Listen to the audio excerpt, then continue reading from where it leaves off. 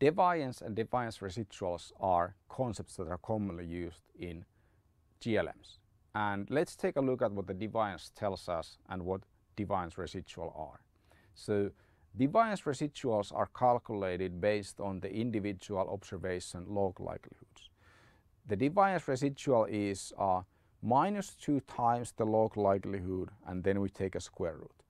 That deviance residual has some interesting properties that are parallel to the residuals in a normal regression analysis.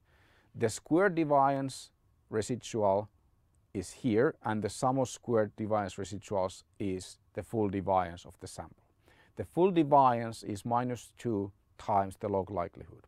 So the parallel to regression analysis is that maximizing the log likelihood is the same thing as minimizing the overall deviance, which is the sum of squares of residual deviance residuals. So GLM estimation, maximum likelihood estimation, is equivalent to calculating the least squares of deviance residuals. So there's an interesting parallel. There are also some other interesting parallels that I will explain in the next few slides. When you do a GLM, you will get statistics about deviance residuals and the overall deviance, as shown here. So we have residual statistics. These are about deviance residuals, and these model quality indices are about deviance, overall deviance of the model. Let's take a look at the residual statistics first. The residual statistics here give us the quartiles, minimum, maximum, and median of the residuals. The deviance residuals, if the model is correctly specified, so the distribution is correct and the linear prediction is correct, they are normally distributed in large samples. The deviance residual is also, or the square of deviance residual also quantifies how much each observation contributes to the actual likelihood value. So they can be used as influence statistics, similarly to residual in R-square. So one way of doing diagnostics to GLMs is that when you have a large sample, you can check which observations have a large deviance residual and whether the deviance residuals are normally distributed or not. Then we have the overall model deviance here in the model quality indices. We have two deviances, and the null deviance and the residual deviance, and then we have a statistic called AIC. The null deviance is a deviance for a model with intercept only. So a model where none of the explanatory variables explain the dependent variable at all.